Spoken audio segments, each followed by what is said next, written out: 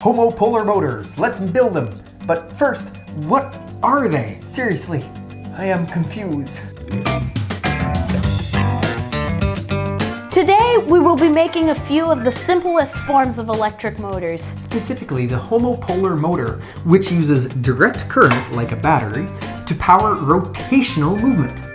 But first, make sure you like the video to prove that you are not an internet troll. Nobody likes those guys. Before we pretend to understand this topic, let's show them what needs to be done. Sure.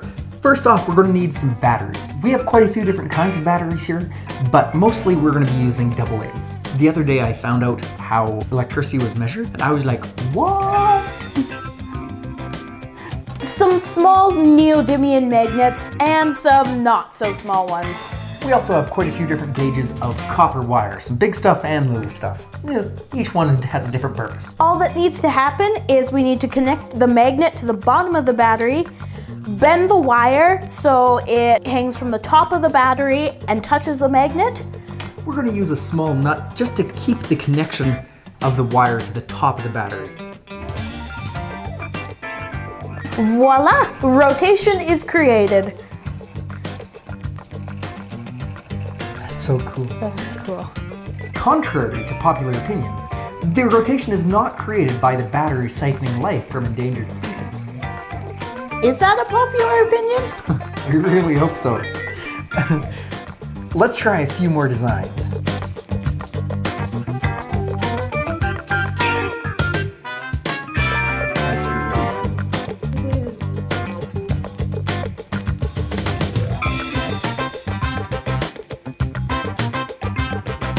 Let's see if we can make this spin.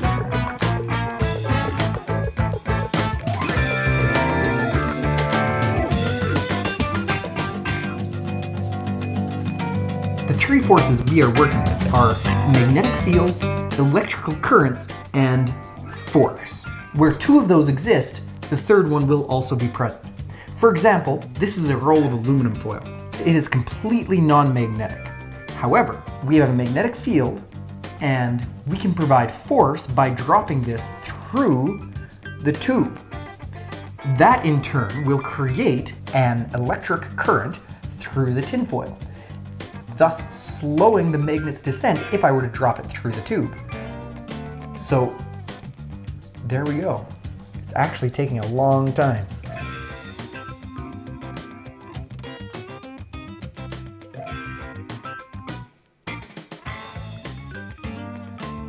I'll show you how slow it's going.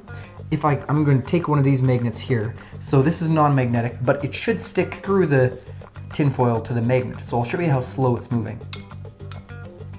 It's moving that slow all the way down. That's simply due to the fact that it is creating an electrical current. Huh. What? It smashed the smaller magnet to billions of pieces. Oh goody. Huh. Another form of homopolar motors is simply take some magnets and attach them to a screw, then attach that screw, which is now magnetized, to the underside of a battery. If we were to connect the positive terminal at the top to the magnets at the bottom, they spin. Now that's a little bit hard to see, so let's add on a bit of a paper clip or safety pin. There you go. You know, I've been going through a lot of batteries lately. Do you want them? They're free of charge. Okay, so this video is going to get scientific for a bit. So put on your concentration face and listen up. The homopolar motor creates rotational movement using what's called the Lorentz force. The movement is created by a combination of electric and magnetic force on a point charge due to the electromagnetic fields. A conductor, the wire, with a current flowing through it, when placed in a magnetic field, which is perpendicular to the current, feels a force in the direction perpendicular to both the magnetic field and the current. This force provides a torque around the axis of rotation. The first recorded homopolar motor ever built was by Michael Faraday in 1822. A simple way to remember this is either Fleming's right-hand rule or the right-hand slap rule. Your thumb always points in the direction of the current. Your index finger will always point in the direction of the magnetic field, and either your middle finger or your open palm points in the direction of the force, just like a slap. Let's make another! Okay, this time we'll make a different kind of motor. If we grab some magnets and a few safety pins here, and we clip them together, like so.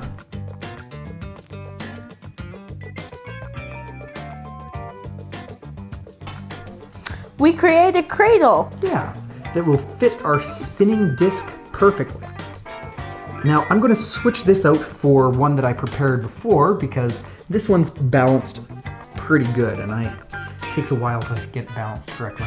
Now it is really frustrating to try and get this to be balanced, but I think that we have it. If we slide it through these holes, there's a magnet here and that provides the magnetic field. Connecting it through the clothespins creates the current, and there it goes. Oh, almost, there it is. Oh, there it is. Oh, oh, oh, oh. Hey! Very cool stuff. Thanks for watching, you guys. Bloopers are coming up, so stay tuned. See you next time. Before we pretend... I was trying to think up a good electricity pun. Now my head hurts. Contrary to Lorentz principle and force. The Lorentz, some people call it the L force. Cut.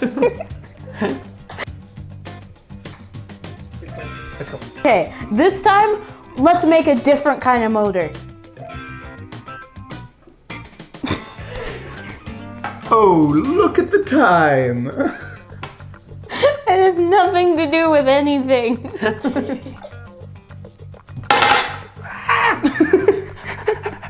If we had a power outage, that would be a current event.